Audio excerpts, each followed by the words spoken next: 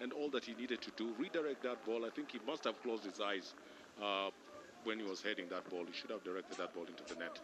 Oh, Harrison Esu should get himself in trouble here. It's going to be a penalty for that. That's dangerous play by the goalkeeper. Yes, he had the ball, but there was absolutely no reason why he should be doing a somersault in there and banging onto Gabriel Michael. You know what, Gilbert? It's a penalty. I'll tell you. It's in the box. Goalkeepers come for red cards for these kind of situations. Yeah. In as much as they are the most protected